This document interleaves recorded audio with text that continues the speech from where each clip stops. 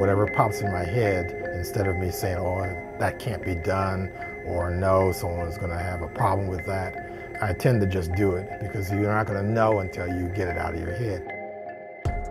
That's the starting place, is just making some marks. You just move the paint around, or you move the pen around, or you move the pencil around until you find something in there. It's kind of like looking at clouds. As they move across the sky, you start to see images in there. My job as a storyteller is to take existing things and then somehow do a different twist on it. And twisting the story gives it a different perspective. I have to see it in my mind's eye before I can actually physically put it on canvas or on paper. You know, what is this going to be about? I know the history or the story. How do I bring my own interpretation to that?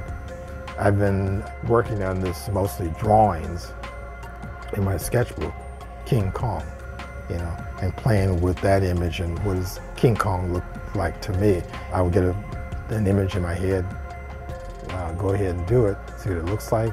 If it feels like it can be fleshed out a little bit more, I'll do another one and maybe 3 or 4, so you get a sense of where this is going. There are some paintings that paint themselves. There are other paintings that, you know, you think, okay, I had a great idea, but it doesn't look good visually. It isn't so much about the subject matter, it's more about the composition, how things come together. One day you'll start a painting, and then the next day, everything that you thought was just perfect is no longer perfect anymore. It's key to step back from time to time. I see a lot of artists will just take a seat, you know, and they're too close to the work. That's why you see mirrors here. If you're looking at something for a long period of time, you miss all the mistakes. But if you have a way to change the way you see from time to time, by looking in the mirror, you see all the distortions that you aren't going to see if I'm looking directly at it. And sometimes it's better to just kind of step away from it, don't even look at it for a while, and paint more than one painting at a time. Did an 18-foot painting. It's called Harlequin's Dream. The painting appears as though it's a dream because the perspective is sort of wonky in places. The whole idea was I wanted people to actually be part of the painting, to actually walk into that space, be a part of the event taking place, as opposed to being a voyeur. These aren't models. These are people I'm making up, or things I'm making up on canvas. I think it's very difficult to use a model and make them do the things that I wanted them to do. So I love to play with things that don't make sense or seem a little dangerous. I don't know if I really concretely start with a story. If you saw the drawing that painting began with, it's completely changed.